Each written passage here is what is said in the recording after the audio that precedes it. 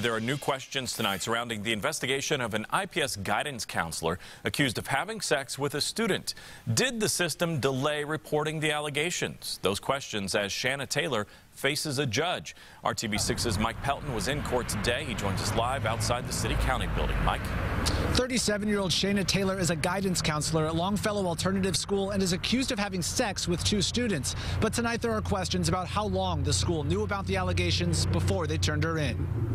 During a walk to court on Wednesday, do you have any regrets? 37-year-old Shanna Taylor had nothing to say, but prosecutors allege she had plenty to show to two 16-year-old students. Taylor, a guidance counselor at Longfellow Alternative School, is accused of taking up a sexual relationship with a 16-year-old student beginning in October of last year. And her appetite for sex was so strong she did so at her home, in her car, at school, and even while school was in session. She plans to take responsibility.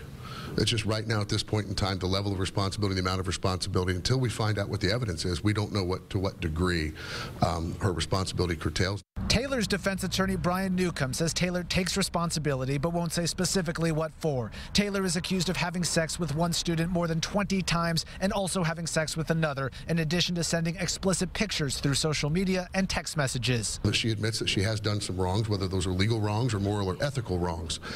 Either way, that remorse comes and flows from those wrongs. Court documents show the mother of one of the teenagers came to the school with the allegations February 17th. While it was passed along internally, no one contacted DCS for 6 days.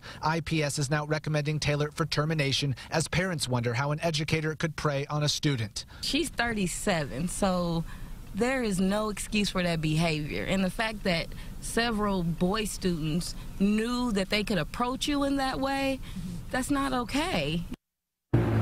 And tonight, prosecutors won't say if they believe other students were possibly involved. They will only say if you have any additional information, you can contact IMPD and speak with a sex crimes detective. Meanwhile, today in court, a plea of not guilty was entered on Shanna Taylor's behalf. She is due back in court in early May. We're live downtown tonight. Mike Pelton, RTV6.